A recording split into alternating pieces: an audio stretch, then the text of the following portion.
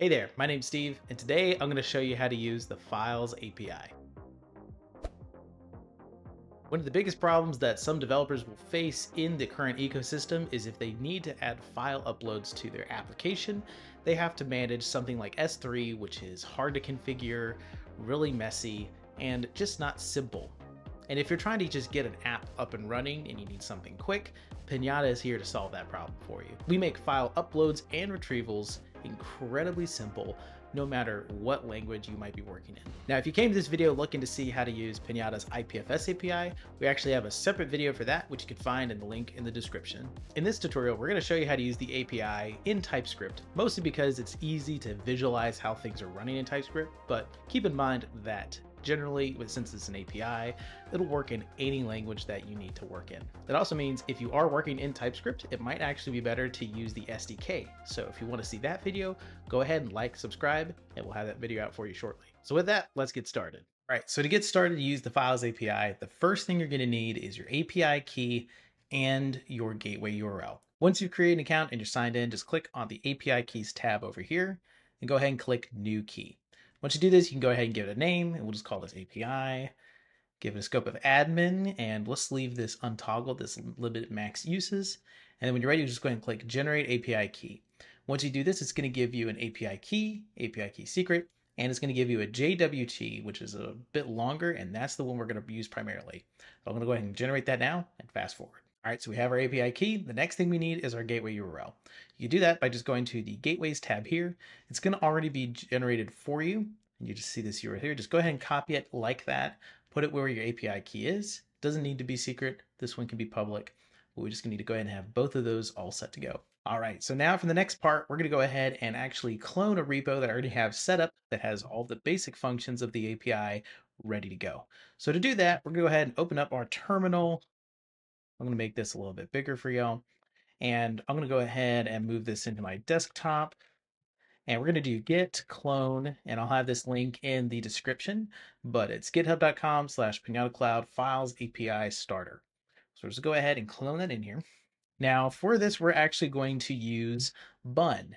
If you haven't used Bun before, I'll have a link below to just install that as well. It just makes things like running TypeScript and accessing files really, really simple. And so it's really easy to install, has all platforms supported.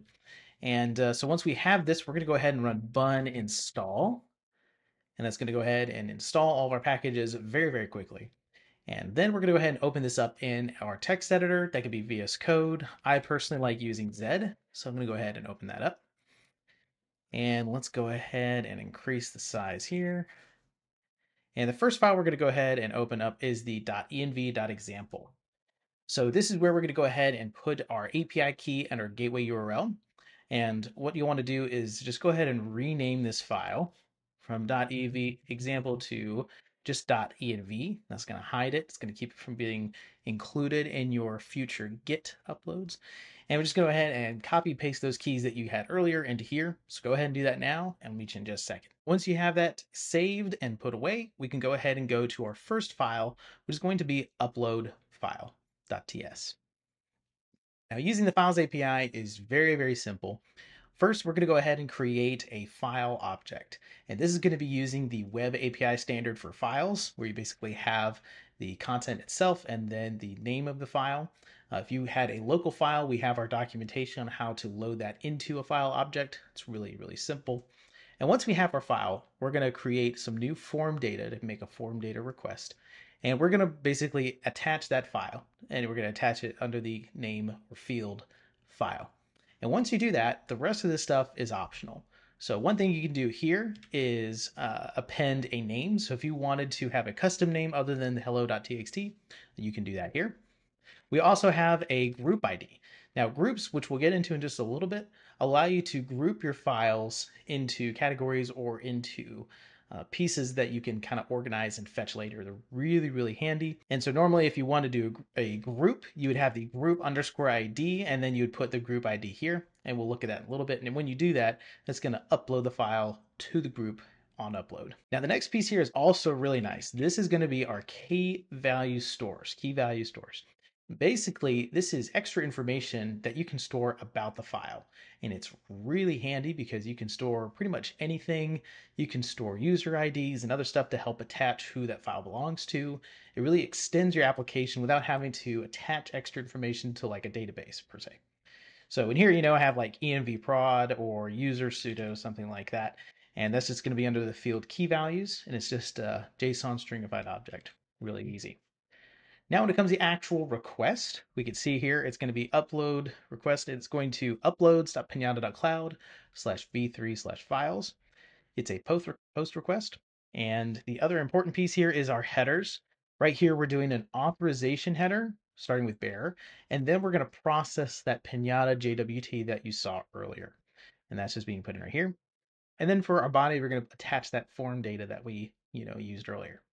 And then once that's uploaded, we're going to parse the response, and then we're going to log it out. So to run it, we can just go ahead and do bun upload file.ts. And there we go. Once we upload that file, this is going to be our response object back. It includes things like the file ID, the name of the file, the CID, which is a cryptographic hash or identifier for the file, when it was created at, the size, number of files, MIME type, and user ID. If we uploaded it to a group, we would also see the group ID here as well. Now that we have our file, we can actually look and list the file. So let's go ahead and open up that file. We do list files. And with here, you can actually filter on multiple different query parameters. So in here, I've go ahead and constructed a query params object. And what you could do here is do different things like you can query by name. So I can look for files that start with hello.txt. You can do group ID. So here's just a random UUID I have in here. So you can search it by group. You can do by MIME type. You can also do by CID as well, which comes in real handy. You can also set a limit to the query params. So you can do like a limit of number of responses you get back, which is pretty handy. And we also have pagination. So if you wanted to page through the results, if you have a lot of them, you have pagination here and you can use the page token as one of the params. So basically take all those queries, put them into a string, and then we're going to attach it to this endpoint, which is api.pinata.cloud/v3/files. And then we have our queries at the end there. And with that, we just go ahead and make the request. We have the same authorization header that we had before, and we just parse the response. So since we uploaded a file, if we run this function, we should be able to see the file that we uploaded. So let's go ahead and do that now. We're going to do bun list files. And there we go. We're going to get a files array that has an array of files that returned, as well as the page token. And we can see all the extra information here. So we have our file, but the one thing that we're kind of missing is how do we access that file? Well, since all files are private by default, we need to create a signed URL, basically a temporary link that we can access the file through. And we're going to do that with this file, which is create signed URL. And this one is actually really simple. I've added some extra requests in here to kind of easily parse things out for you, so you don't have to manually copy and paste file IDs or CIDs or anything like that. So what I'm going to do here is I first make a first request that will request all of my files, and I'll just get the latest file and get the CID for that file, the cryptographic ID. And then I'm going to construct a payload. Now, this is the important part for creating a signed URL. The URL field that you put here is going to be that gateway. It's going to be how you access those files. So we have the gateway URL/files, and then the CID with that cryptographic ID. And then we're going to have a date, which you can just put today's date, which I've kind of calculated here. And we're also going to have expires. This is going to be the number of seconds that the link is valid for. And then finally, we have the method. So it's going to be how we're going to be accessing that signed URL. We're going to be making a GET request to it, ultimately. And now once you have that payload constructed, you can go ahead and send a request to signed URL request. And it's going to be api.pinata.cloud/file/sign. And we're going to do a post request. Since we're setting a JSON body attachment, we're going to use the content type application/JSON. We're going to have our authorization header as always. And then we're going to send that body. And once we do that, we're going to parse out the response. All right, so let's do that now. We're going to do run bun create signed URL. And you can see here we have this URL that we can use to access the content. So if I do curl and just paste this in, there we go. That is the file content hello world. So we were able to access that URL as expected. Now, the last thing I'm going to show you real quick is going to be groups. Now, I mentioned earlier, groups are a way that you can organize your files and list them and query them. It just makes things a bit more organized. And it allows you to basically segment pieces of your app into different pieces of data. So if you have like a user, you can put all of a user's files into a group or something like that. And creating a group is super simple through the Files API.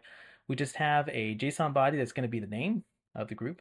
And then we can have whether we want it to be public or not. And this is also how you can make files publicly accessible without having to create signed URLs. So, this is a really handy feature to have. So, and the URL is just going to be api.pinata.cloud/v3/files/groups. It's going to be a post request. Since we're just sending JSON, we're going to have our content type here, authorization with our bear, and then the actual request of data. So let's go ahead and try running this one. So move button, create group.ts. Here we go. So we got the response back that our group has been created. We have the ID of the group. Now there's nothing in this group right now. So if we wanted to, we could copy this ID and we could include it in our upload file request here. So if we wanted to go to this right here to upload a group, we could put the group ID in here if we wanted to. Now, another way you could add files to a group is doing it after the fact with the endpoint for adding files to a group. So in this file of add to group, I basically created a request to fetch all of our groups and get the group ID, the latest group ID. And then I'm going to fetch our files, and I'm just going to get the latest file ID. And then I'm going to add the file to a group. And the way you do that is there's going to be the URL of our standard base URL and then files/group/group ID. So you're going to pass in the dynamic group ID here. Then there's going to be path IDs, and then the actual file ID that you're adding into that group. And that's going to be a put method with the same authorization. And what I've done here as well is once I've added that file to the group, we're actually going to go ahead and fetch that file through v3/files/file ID. And that way you can actually see that the file was added to the group. So let's go ahead and run that now. We're going to do bun add to group. And there we go. This is going to be the response if a file is added correctly. It's just going to be data null. And then we can see here, once we fetch that file, we have the group ID here. And that's the file that we added to that group. So now it is part of the group. Now, with all the things that I've showed you today, probably something you really want to take note of is our documentation. If you go to docs.pinata.cloud and then just go to this API tab reference here at the top, you're going to see all the different API endpoints that we went over today and more. So you have things like upload a file. It's going to have all the details here. We're going to have list files, get file by ID. If you wanted to update a file, you could do that here. All the different ones for groups and more. So be sure to check out docs.pinata.cloud, check out the API reference, and you'll see even references of different languages and how to use the API in those languages. Well, that wraps up this video. Hope you all enjoyed it. If you have any thoughts or comments or questions, feel free to drop them in the comments below, and we can't wait to see what you build.